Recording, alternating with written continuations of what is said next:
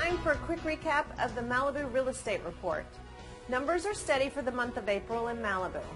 The total number of homes sold for the month of April is pretty much flat to last year, as is the average days on the market.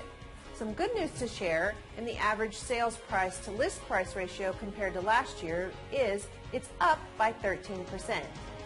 The average sold and list price numbers are a bit skewed from last year due to a $21 million sale from one of our clients in Point Dume. The highest sale for this April was also from one of our clients on Malibu Road that sold for just over $10 million. And currently, there are 246 homes ready for you to move into today. Prices range from $450,000 up to $54 million. So there's plenty of choices for you to come and enjoy the Malibu way of life. And that's your wrap up for the Malibu Real Estate Market Update.